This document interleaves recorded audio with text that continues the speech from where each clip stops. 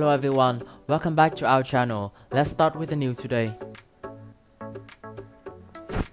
Western strategists have tunnel vision, warned military expert.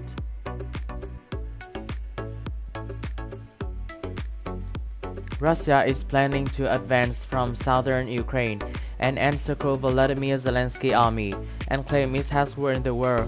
Some military experts have warned. The strategies includes a bogus attack designed to distract Ukrainian generals from a secret new tactic.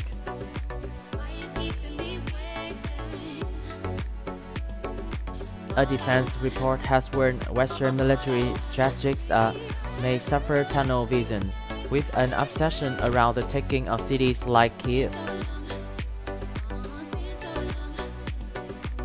Instead of attacking Odessa, the headquarters of Ukraine's navy, strategists believe the Russian military's machines will continue to bypass nearby Mykolaiv by threatening northward before heading east.